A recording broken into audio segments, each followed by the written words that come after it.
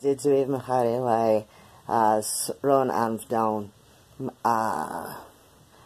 August something in Gaelic that translates to and welcome to Spooky House. And even though I still do the bulk of my videos in English only, I still gotta show that I'm learning new things at my advancing age. But hi, there's a kitty here. So this is at least the 4th time I've tried filming this. So about what it was like being a goth in high school at the exact time of the Columbine High massacre. Okay, so first some quick facts about the time I was in high school. I was in high school in the late 90s. While I am very close to Angela Benedict in age, we're not the same age, and if you have been paying attention long enough and are good at maths, you can probably figure out how old I was in 1999, though I do still reserve the right to mess with people about how old I actually am, because why the hell not? We just have good skin in my family, especially on my dad's side. But that's another story for another time. So, like almost every high school in the United States especially, though I'm under the impression that something very similar goes on in Canada, the UK, Australia, Ireland, New Zealand, all of that. Basically, especially in the English-speaking countries, and probably most other, if not all other countries.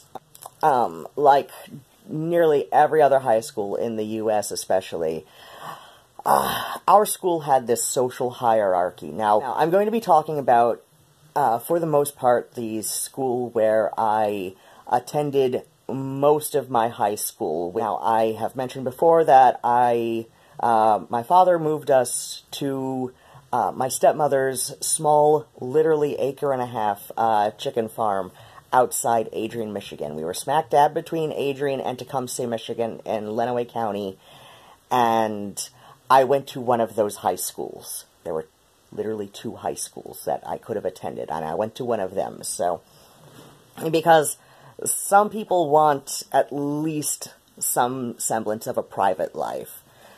So, where was I going with this? So, like just about all other high schools in the U.S., we had the social hierarchy. You know, you had your, like, prom queen, student council, athletes, and all of that.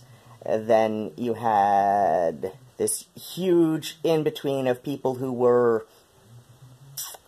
fairly average. You know, they weren't the most popular athletes, though they may have taken a mid or lower tier sport, like swim team. And, you know, they weren't especially nerdy and all of that, and they tended to at least stand up, you know, if not outright stand up for, at least have generally positive thoughts about the high-rung tier of the high school social hierarchy. And then at the bottom, you had your nerd, geek, dork freaks.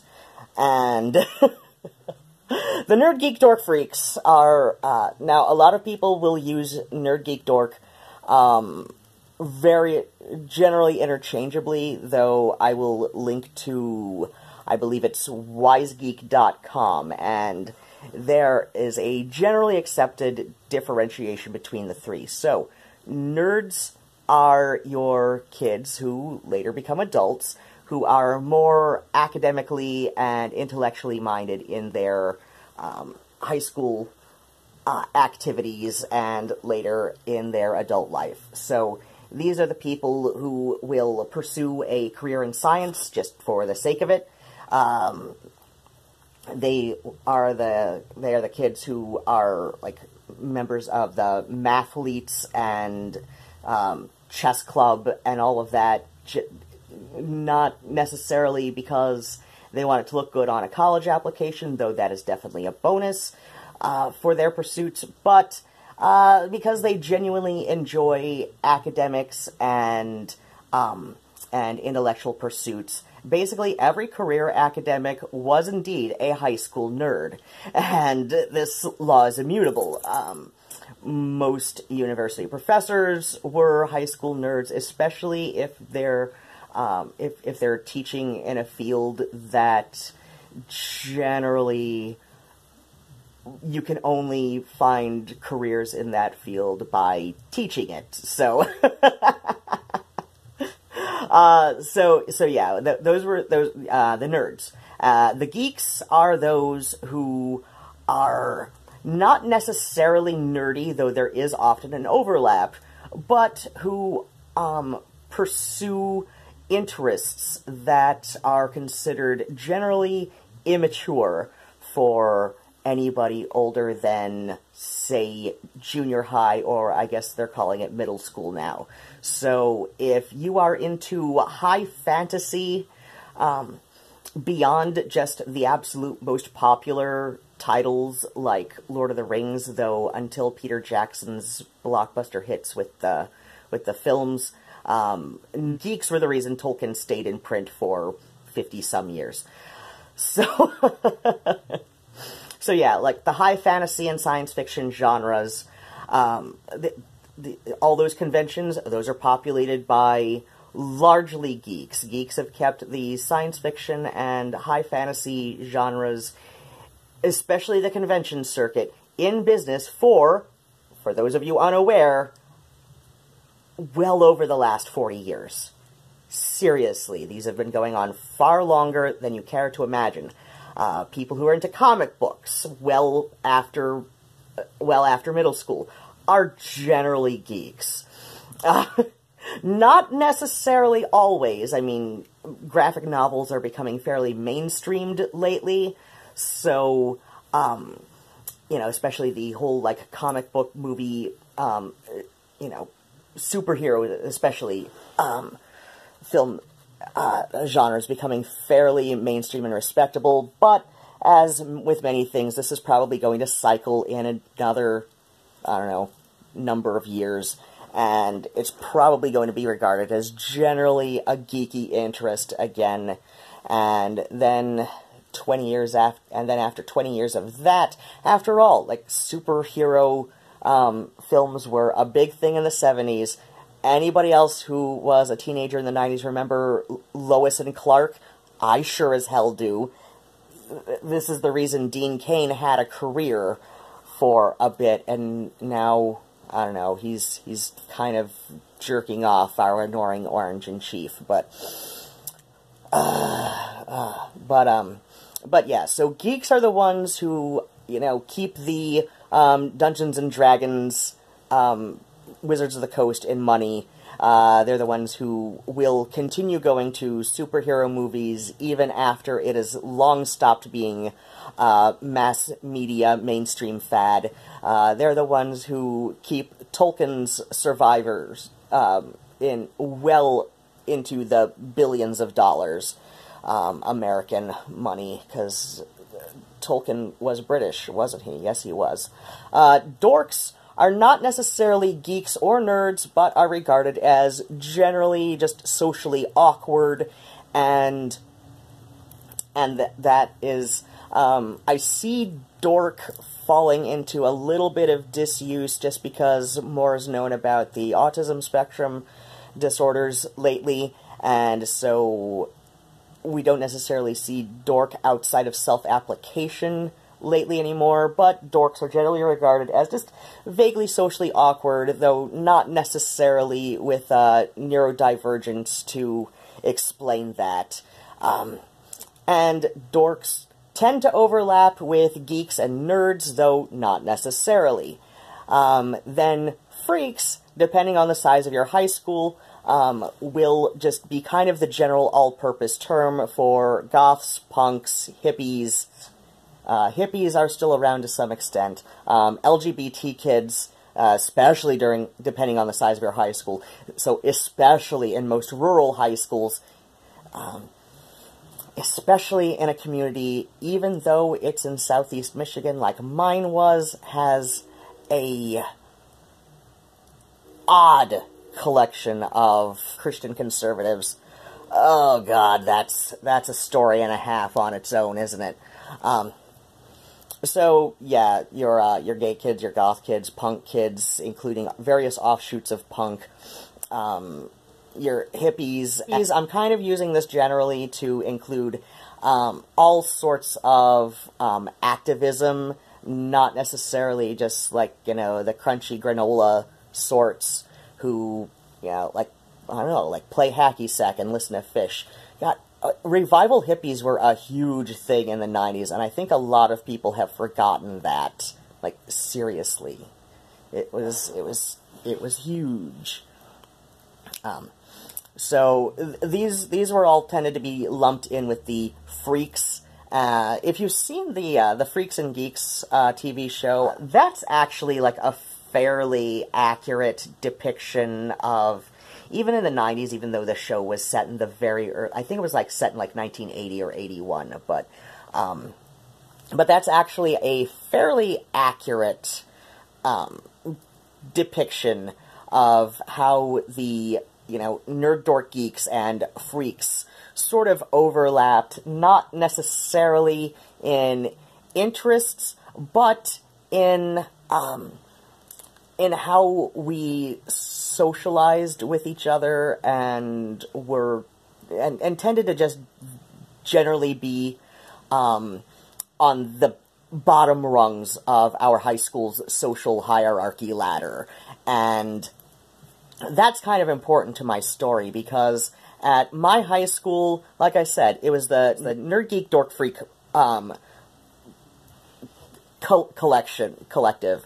The Nerd Geek Dork Freaks, we all shared one table at my high school. And in fact, on April 21st, it was the geeks at my high school, they were the ones who treated, like, all 5 of my high school's goth kids.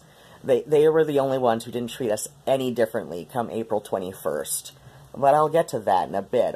Now on to part 2 of this nonsense. Now, this is the part where I've got a lot of notes that I shall be referring to. This is the part where we just have a lot of plain facts about the Columbine High massacre from Littleton, Colorado, which occurred on the 20th of April, 1999. And if, for some reason, you find any of these facts in doubt, I have sourced the hell out of this. So, let's continue. Massacre at Columbine High School was in Littleton, Colorado at Columbine High School on the 20th of April, 1999. So, I forget the exact time of the day, but the shooting took place over the course of just under an hour. Most sources I have found cite 50 minutes. A couple have said 55 minutes. The shooters were one, Eric Harris, aged 18, Dylan Klebold, aged 17. At this point, it seems unfair to refer to them as boys, but more accurately as young men. Contrary to common belief, which apparently is still being spouted by a lot of people, in spite of this being debunked for a good decade now, since the FBI files have become declassified, the date of April 20th was little more than a happy coincidence to them that it coincided with the birth date of Adolf Hitler. While Harris in particular had kind of an edgelordy fascination with Hitler, the date he chose, had everything gone his way, though in many ways it didn't, and I'll explain that. So the date he personally chose was the 19th, which, if you check your Wikipedia at the very least, this was also the anniversary date of the Oklahoma City bombing enacted by one Timothy McVeigh, and also one of the dates associated with the siege on the Branch Davidian compound in Waco, Texas. The Branch Davidians being a cult headed by one David Koresh, cult leader. So yeah, he wanted this to coincide with with those anniversaries, not Adolf Hitler. Trust me, I have sourced this, and yeah, I'm sure, hun, I'm sure you were working for a record label at the time, but that don't mean anything. Your label didn't keep records for the FBI, hun. Speaking of things that did not go their way, they also planned not a mere school shooting that would leave 14 fatalities. I want to say 14, one of whom died later in hospital, 13 of whom died on the scene. So, speaking of things that did not go their way, they did not plan for a mere, which at the time was the deadliest, but, you know, they did not plan for a mere school shooting. They wanted they wanted to have a bombing that would, as per Klebold's journals, would have caused the most deaths in U.S. history. So, how did they plan to enact this? Well, first off, they had no idea how to wire a bomb, and I'm sure the survivors are very grateful for that, because they had planted a couple of bombs in the library, which was over the cafeteria. Their hopes was that the bombs would go off and cave in the floor from the library through the ceiling of the cafeteria. They then hoped that any survivors that would flee from the school at that point would be coming through the main exit, and wherein the two of them would just be blaring off their guns, and should they have survived, which they didn't expect to, but they did have a backup plan in case they survived, that they would then run their car, and I forget whose car they were taking, but, and again, that is another thing that I did not make a clear note of, but they then hoped that if they had managed to survive, that they would then run their car, which they loaded up with petrol bomb, into any emergency vehicles that were arriving on the scene. So they hoped to kill not just the entire human population within the school at the time, of both students and faculty, so teachers, custodians, etc., etc., as well as themselves, but also any emergency technicians, including ambulance drivers, police, etc., etc., etc., who would have arrived on the scene. So, yeah, they planned something epic of massive proportions. They wanted this to at the time, dethrone the Oklahoma City bombing from the most fatalities committed by a U.S. citizen against other U.S. citizens, and all of that. So, now for some additional debunking. In spite of common beliefs that Klebold and Harris targeted jocks and preps, as was the common parlance of 1990s high schools. In spite of common beliefs that Klebold and Harris targeted those who, quote-unquote, bullied them, they did not. They, in fact, the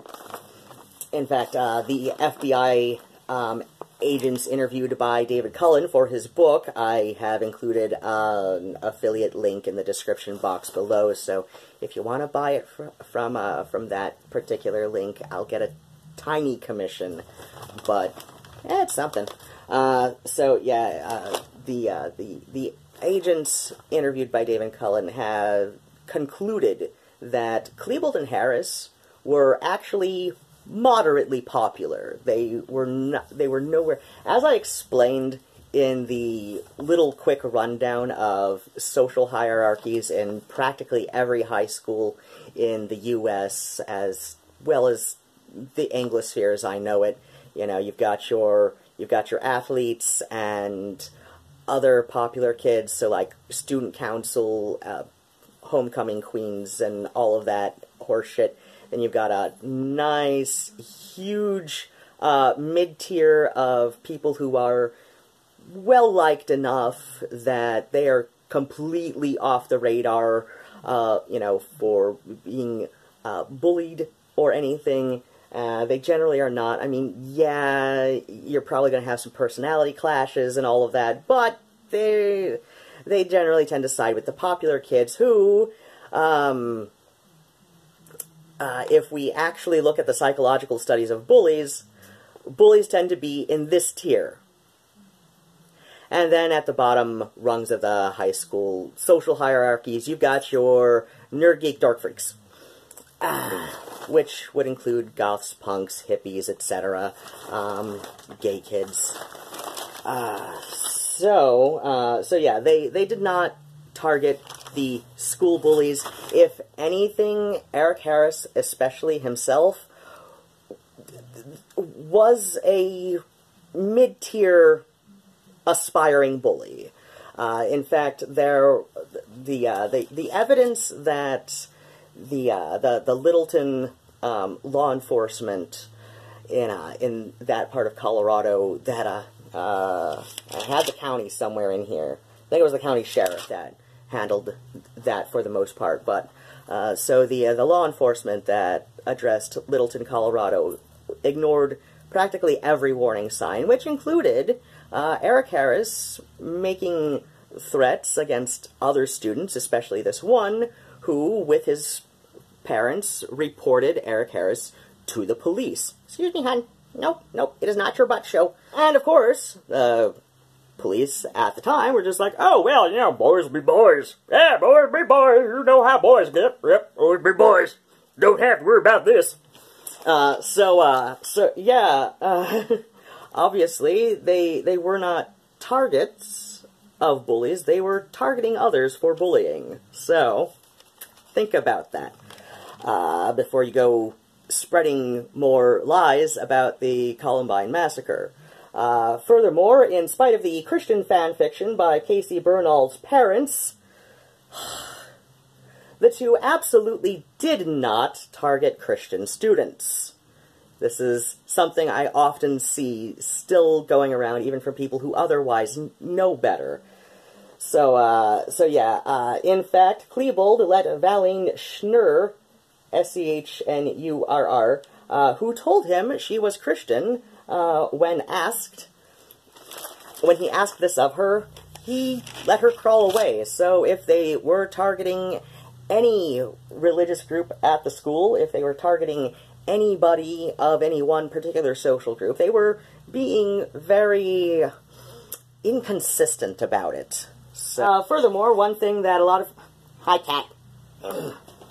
One thing that a lot of people still get wrong to this day is the issue of the quote-unquote trenchcoat mafia. So the trenchcoat mafia was not at all a part of Klebold and Harris's social group.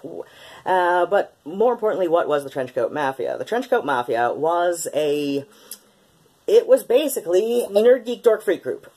Seriously. The trenchcoat mafia was a very loosely associated clique at Columbine High School, and it was named such because a couple of the upperclassmen at the time the clique existed did choose to wear trench coats as a way of standing out. And more to the fact, the trenchcoat mafia was largely graduated by the end of the 1998 school year, and those who stuck around didn't really do the trenchcoat thing. While a couple kids associated with the trenchcoat mafia were goths, not all of them were. As I said, the trenchcoat mafia seems to be just the local, very short-lived, from approximately 1993-94 school year to the 97-98 school year. It seems to be the Columbine High School's little nerd geek dork freak group. In fact, we can take it from classmate Nick, who was interviewed by one of the more responsible news agents at the time with regards to not only the massacre itself, but also the clique associations of Klebold and Harris, which was MTV News. I wish I was making that up. I really do. Classmate of Klebold and Harris, who was identified by MTV News simply as Nick, said they didn't really get into the goth thing. That is, they being Klebold and Harris. That's something the media has created, and that's kind of aggravated me. This whole trenchcoat mafia thing's been blown out of proportion. Yes, proportion. All it is a group of kids who felt a little outcast and started wearing trench coats. It's not a huge gang, it's not a community problem. After last year, which would be 98, when a lot of those people who were in it graduated, it kind of died out, and they simply kind of stopped wearing trench coats, actually. It's not really gothic. So, I left off at where we were. I had just explained the whole trenchcoat mafia thing. So, the next part I wanted to say is, where did all of this confusion come from? Since Klebold and Harris, hi Kat, thank you, yes, we all see your butt. So, since Klebold and Harris were not at all associated with the trenchcoat mafia, these kids were not part of their social group of friends. Where did all of this confusion come from? A lot of people say, well, there's smoke, there's fire. Hi! There's smoke, there's fire. You had to come from somewhere. Well, yeah and no. The thing that made the Columbine massacre just uncharted territory at the time was a few things. And one of those would be that this was in close proximity to Denver, a major U.S. city that had representatives from most, if not all, major news outlets in the country, and so people were on the scene. Some of them even before EMTs arrived, or so said some of the stuff I've read. The news was on the scene pretty much right away. News and emergency personnel, such as, police, ambulances, all of that, they were pretty much right on the scene before the shooting even ended. So, again, like I said, the news were right there, right in the thick of it, before the shooting had even ended. So, amongst the emergency personnel who arrived on the scene, we also had the Jefferson County Sheriff and one of his deputies, at least. And I can't remember, though, the little link repository in the description box will at least point you to an article, at least one of them, which will say whether or not it was the sheriff or one of his deputies. And so of course, you have news reporters and others right there on the scene, demanding answers. You also have, parents and teachers and friends of victims, both young, both students and faculty, all, demanding to know what the hell is going on before it's even over with. And straight up, the sheriff's department just straight up made shit up. There's no way around it. He just straight up made shit up right there on the spot, because people were upset and angry and curious, and they wanted answers. They demanded answers. The news agencies demanded answers for their viewership. Parents, of course, demanded answers because, you know, what is going on in their child's school. Friends and other loved ones demanded answers just because nobody would have expected this tragedy to happen in this suburban little town outside a major U.S. city. Who would have thought, right? No, this is one of those things that happens in the inner cities or those little podunk redneck towns. No, that doesn't happen here. So, of course, people are angry and they're demanding answers, and they're demanding answers from somebody who doesn't have them yet. And so he just straight up made shit up. That's what he did. So I know for a fact that the sheriff's department is responsible for the claim that they were victims seeking retribution against their bullies. Paraphrased. The sheriff's department can definitely be blamed for that. As far as the whole Goth thing goes, that, again, like I said, some kids who were associated with the Trenchcoat Mafia short-lived clique that had largely been graduated since the year before, a few of them were Goths. So, now, a couple kids had remembered the Trenchcoat Mafia, and I don't remember exactly who pointed the finger at that point, long-graduated Trenchcoat Mafia kids, but that was basically those students were basically scapegoated for no other reason than Klebold and Harris decided to wear trench coats that day. They had never really worn trench coats to school before that day, and on that day, they decided to bust up their routine, do something different, because why? They wanted to conceal exactly how many guns and ammo they each had on their own persons. So, it wasn't an expression of clique affiliation, it was purely utilitarian on their end. And again, like, a couple kids who were affiliated with the disbanded Trenchcoat Mafia clique were Goths. It was not necessarily a Goth clique, but, you know, it was the Nerd Geek Dork Freak clique. So, there's something else that just, like, really bothers me, because I have looked through so much actual information about this massacre in preparation for this video, and I have concluded that Marilyn Manson is also not innocent of just making shit up.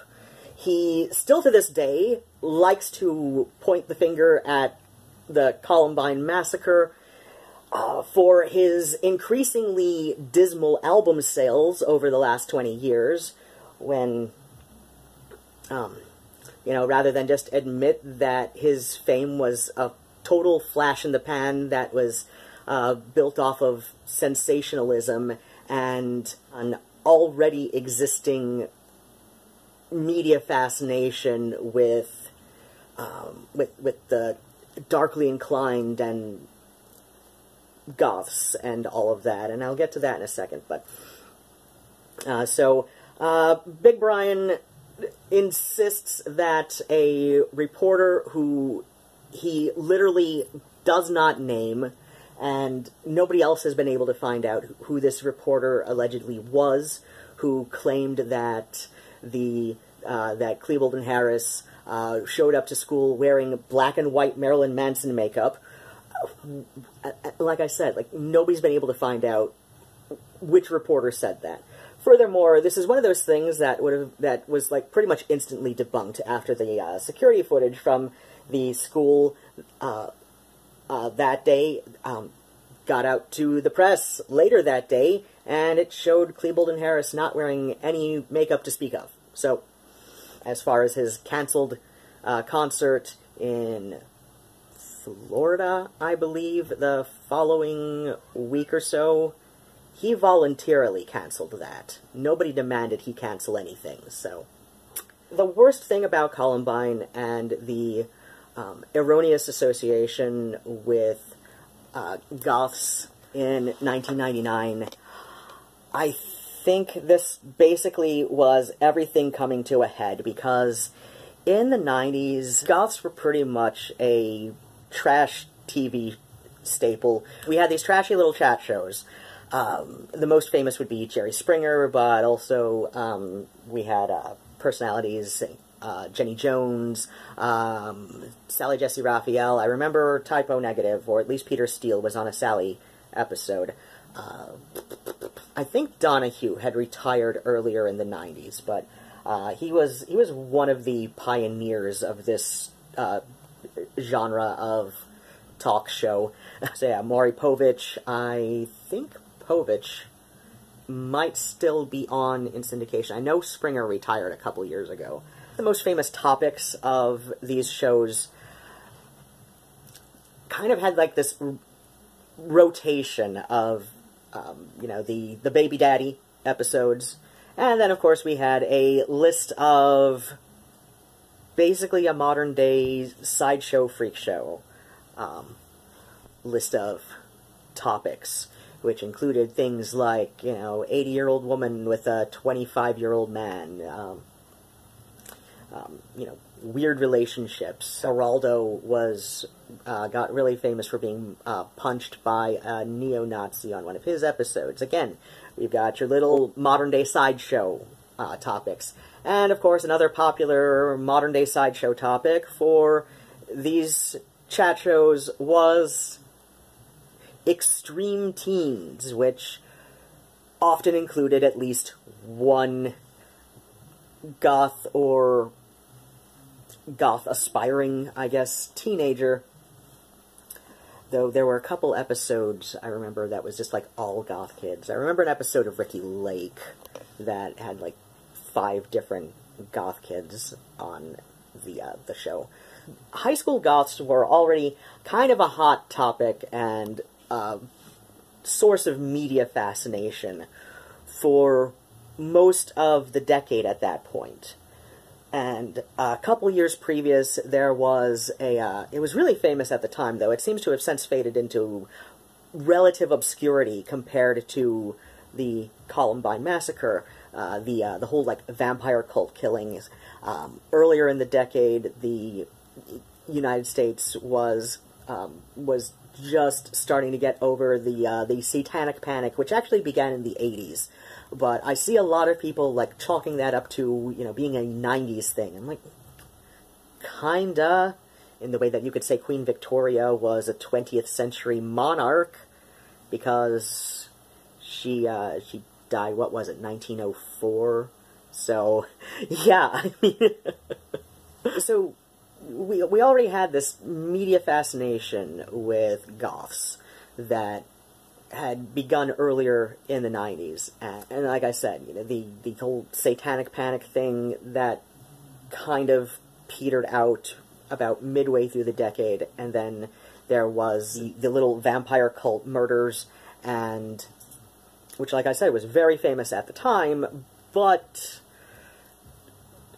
was soon greatly eclipsed by the erroneous accusations of goths having had anything to do with Columbine. And then, of course, we had the Columbine High Massacre, which had nothing to do with goths. In fact, and yeah, like, while the argument could be made that at least one of the young adults involved in that whole vampire cult killing may have been goths, I think their little leader was more into heavy metal music, but, and plus there's the fact that, most of the U.S. at the time, where there were cities that had goth nights, outside of, like, New York City and Los Angeles, there was no pure goth night, if you want to use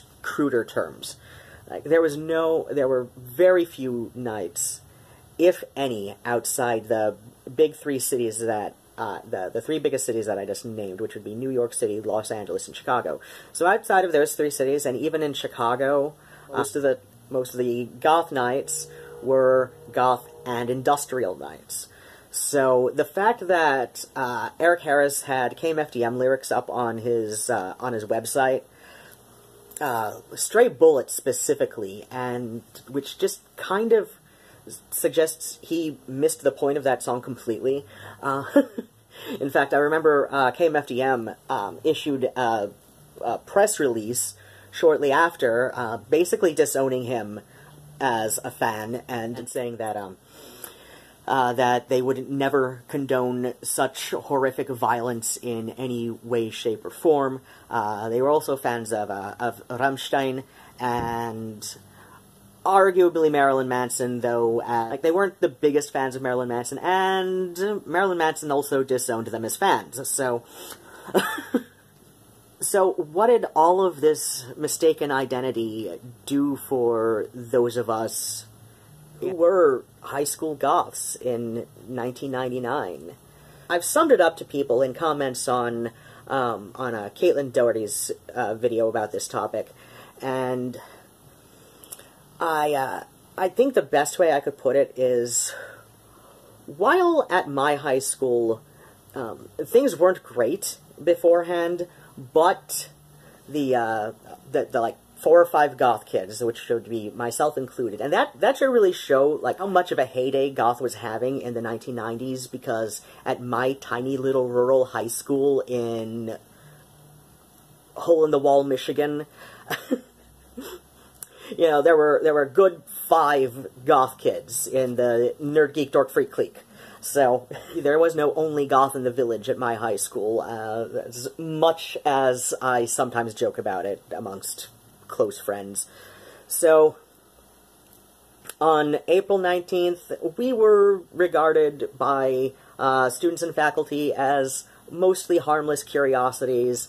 The greatest extent of the bullying that that most of us suffered was social ostracization from our classmates, and the most scrutiny we tended to endure from teachers and other faculty was the thought we would be a harm to ourselves.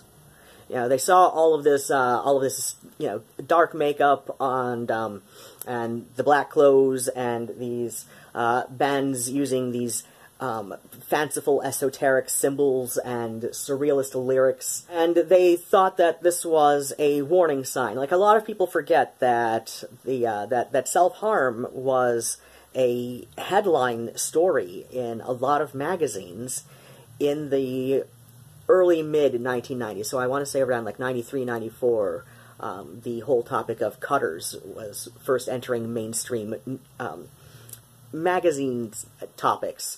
So again, like I said, a lot of the school faculty assumed we were more a risk to ourselves on April 19th. And then come April 21st, the faculty assumes that we are a risk to everyone else in the school. You know, they're no longer concerned for our well-being. Even though a few of us did have, and I'm not just talking the goths, amongst the Nerd Geek Dork Freak clique, which, as I've explained before, is literally the lowest rung on the high school social hierarchy, I was probably considered, at my high school, lower than that. Like, I was the dirt under the ladder. And it's because I was from one of those families that is talked about in hushed tones and all of that. Most of this was not having anything to do with me. My mother was a later-in-life lesbian. This was fairly well known. My father was also a junk man, a rag and bone man. He was a white Fred Sanford, as in Sanford and Son, not Red Fox, the stand-up comedian. So he was also a bit more of a low-key hoarder. He had a lot of shit in the yard. Like, my stepmother was very grateful for the chicken fencing shortly after my dad moved in. In fact, I warned my stepmother that if she married him and we all moved in, he would junk up the yard so fast, which he did. And, of course, my younger sister, like, there were kids who forgot that I had a younger sister because she was in and out of juvie so much that at some point my younger sister was a county ward who was placed in foster homes. Like, she didn't even go to the same high school that I did until I had already left. So, you know, that was when she finally got to move back in with our parents, and there were kids at my school who kind of forgot that I even had a younger sister because she was a major delinquent. I was from that trashy ass family. We were like we were that family. Like much like the Wilkersons. A lot of people don't realize that is the canonical surname of the family on Malcolm in the Middle. We were very much like that, except kind of in reverse. More people found my stepmother to be the likable one, and, you know, the long-suffering spouse to my dad being Lois. I mean, I was already probably getting the most out of it even on the 19th of April, and like I said, unlike what Angela Benedict had relayed in one of her videos about how at her high school, Long Island, New York, there was the Beat the Freak Week. We didn't really have that because it was such a small town that that kind of thing would not fly, because almost every family was 3 degrees removed from knowing every other family of, you know, the other students at the high school. When you're like 1 or 2 degrees removed, you're not you know, if you're being smart about tormenting the low-tier classmates at your school, you're, like I said, if you're going to be smart about it, you won't throw the first punch. You will go to them into doing it. So, and of course, like I said, like, a couple of us, not just the goth kids like myself, but a couple of the other nerd geek dork freaks. You know, they would single out the most emotionally volatile of us, which included myself. I mean, let's face it, I just told you what my family was like. So, and they would goad us into, you know, either throwing a punch or throwing a book or otherwise. You know, as an adult, in retrospect, I could say that was a foolish thing to do, but when you're a teenager and an emotionally volatile teenager who already knows, like, it was no secret that I was from that family, that especially trashy family. The whole world already just could not lay off me to... I couldn't win for losing to begin with, so... It was not difficult to basically get me in trouble by just verbal taunts. And so, yeah, that is a serious form that a lot of bullying takes, and it's one that gives a lot of adults what they feel is a valid excuse to literally blame the victim for it. That, oh, well, if you didn't have such a reaction to it, maybe they wouldn't do that. I'm like, well, they shouldn't be doing it to begin with. So, but yeah, the 21st, just imagine everything that we were already putting up with, especially us five, the 5 goths in the village. Imagine what we were already putting up with, and I really can't speak too strongly to the experiences of the other 4, but just to sort of drive home exactly how freaky the nerd geek dork freaks were. Seriously, amongst the other 4 goths in the village was a friend of mine who was literally one of only 2 black kids in school, out of a school of, I want to say, about 1,000 tops for grades 9 through 12. So, and they were not related, and they were so sick of answering questions from, you know, new kids who would, like, move in from another part of the county or the next rural county over and be like, oh, so are you two like brother and sister? No, they weren't even related. And remember, I grew up in Metro Detroit, so while it did take me as a white kid a couple weeks to figure out what was so weird about that town, it did hit me. And it hit me like a son of a pup, because it just all occurred to me. That is what is so weird about this town, is like, there are almost no black people. Like, I seriously thought towns that white only existed on TV and in movies. I didn't think it was a thing that existed in real life until my father remarried and moved us in there. And like I said, just imagine everything that we were getting and multiply it by at least 10. We suddenly got it so much worse. As I said in one of the in an earlier part of the video, I believe it was the part where I was like half tired and all of that. In fact, I cut out a good chunk of that because I was tired enough I forgot how to math, and and more to the point, I forgot how many years one is typically in high school. And my senior year was only one semester.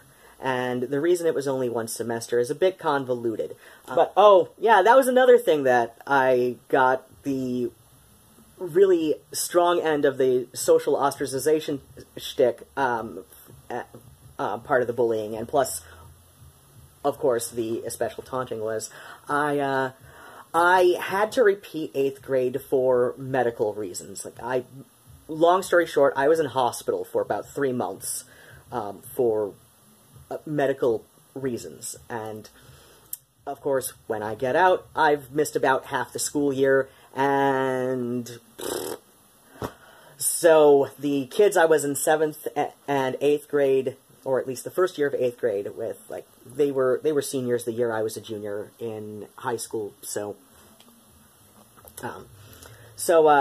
yeah, I've been on my own since I was 17, and while the most significant reason for that has to do with the especially violent nature of the relationship between my father and I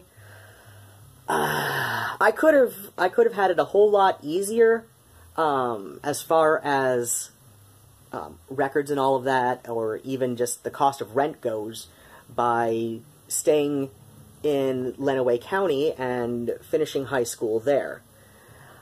But between April 21st and the end of the school year, which was like the first week of June of 1999, I had already just had enough. Like, I could have put up with another semester, or even a full, final school year, so a full 2 semesters. I could have put up with it for 1 more year at that high school, if it had just stayed like it was from before April 20th of 1999. If it had just stayed only that bad, I could have finished the school year and graduated with my friends, and I could have at the very least not had to deal with the headache of enrolling yourself into high school. Because I had to do that for my senior semester at Pioneer High in Ann Arbor. But I wanted to get as far away from that town as I could manage with what very little means that I had. So I called a friend who had graduated the previous year, and he and his girlfriend at the time came and picked me up, and I moved to Ann Arbor. And I got priced out of town not too long afterward, but that's another story for another time. So it was bad. Like I said, we went from being the 5 goth kids at my school. We went from being regarded as mostly harmless curiosities we listened to Typo Negative and Christian, and that's another thing. It's like, suddenly t-shirts that were regarded as completely benign on April 19th, like my Christian Death t-shirt, and it is still packed up in one of my big bags of clothes that I pulled up out of my closet for the exterminator, so that is still put away, but I've had the same Christian Death t-shirt that I've had since I was 16 years old, so at that point, so by April 21st, I'd already had it almost 2 years. I'd already had it almost 2 years. And there were pictures in the yearbook from the previous year of me wearing this t-shirt. Suddenly, because of that goddamn fan fiction by that one girl's mother, suddenly this was against the school dress code. Now, to be fair to one of my friends from the 5 Goths in the village, I completely give him the benefit of the doubt. He said, so on the 21st, just not even thinking, just grabbing the top clean t-shirt from his dresser drawer to get dressed for school, he threw on that infamous KMFDM Don't Blow Your Top t-shirt. We all know the one I'm talking about. If you don't, go find yourself an image search. So I completely trust him when he says that he wasn't even thinking until he got into his car. He was one of my 2 friends who had a car. So I completely believe him when he says that he wasn't even thinking about it. He just, didn't even realize until he was about almost to school in his car, and he was kind of running late anyway. So he just figured, okay, if somebody has a cow about this when I get into school, I'll just turn it inside out. Like, they should know me. They should know me by now to know that all I have to do is just ask me to turn it inside out. But that wasn't how it worked out. So what happened was, and like I said, I completely give him the benefit of the doubt of this. I have no reason to disbelieve him. He was the exact opposite of your high school edgelord. So as I was saying, when he got to school, nobody said anything to him about it until he was in homeroom, so first period, I believe. So yeah, he's in his homeroom period, and he's given a call on the PA down to the principal's office, and he has no idea what it was about, and they accuse him of wearing that t-shirt to threaten the entire student body. So, like I said, he was the exact opposite of your high school edgelord. He was your hippie in black clothes who listened to, Switchblade Symphony was probably his favorite band at that time. He did like KMFDM. He really loved their t-shirts, because he really loved that Soviet-style art that they did on most of their artwork. I think he liked the t-shirts more than he liked the band, but, and he says to me, like, when he's getting these accusations thrown at him, he figures, well, they've already made up their minds, I might as well just see if I can make the best out of this, and he thought he would go for humor, and try to argue that the t-shirt is telling people, no, don't do this, but no, he got sent home, and before, class had just barely started, and he got sent home, accused of wearing a t-shirt to threaten people, or threaten people by way of t-shirt. So, the only friend of mine who had a trench coat, which he had had for 2 years at that point, why it was fairly practical. It was fairly practical, and, it went for the kind of look he was going for. And he didn't even wear it to class. It was just, like, his heavy coat. One day it was raining, so he unzipped the lining from it and just put it on, and, of course, he was threatened with in-school suspension for wearing a coat he'd had for 2 years at that point. And the students really weren't any better. Like I said, I probably got the worst of it, and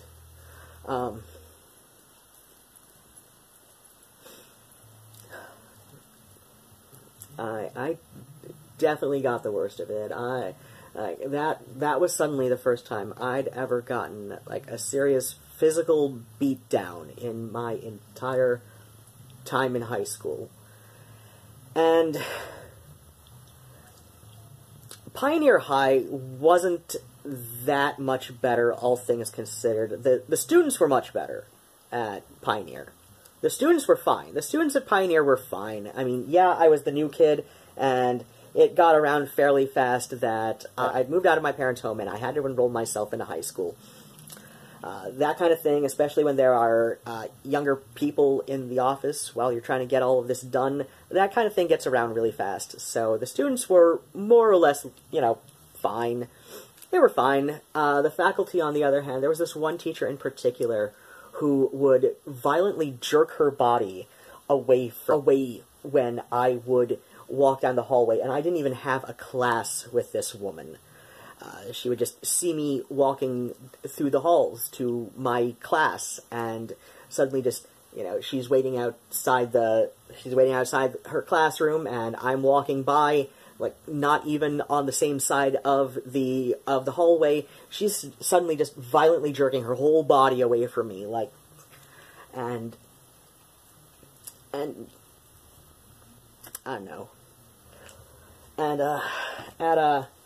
at the first high school, though, in Podunk, Michigan, the only students who didn't treat us any different were the other nerd geek dork freaks. So, the non-goth nerd geek dorks and nerd geek dork freaks, they knew that, like, no, this had nothing to do with any of you guys. One of them, Magdalena was one of my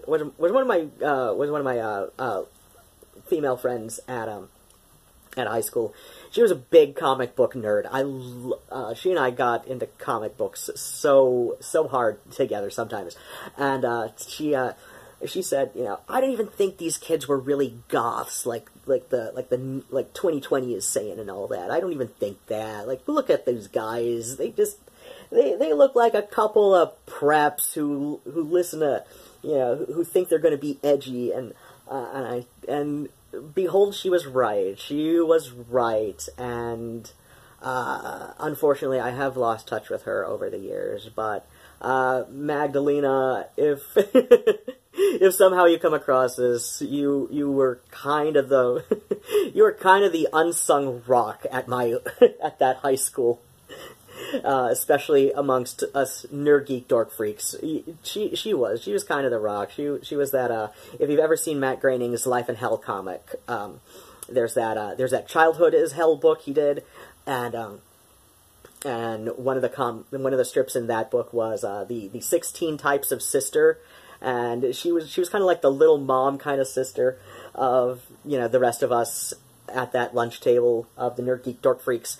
And yeah, she was just so cool, but so warm-hearted and nice and sweet, and always making sure that the rest of us were having, you know, we're having a good day, you know, and at the very least, you know, we could talk to her about shit. And but yeah, so that's about all. I've rambled on far longer than I wanted to about this. And there is no moral to the story. The moral to the story, if there really has to be one, is that just get your facts right. That's the moral of the story. Get your facts right before judging others, and I don't know. When all else fails, look at cat butt. Especially when the cat just decides that you need a cat butt in your face, because, well, actually, this one has decided that he is unclean. He must be clean. His paws are delicious.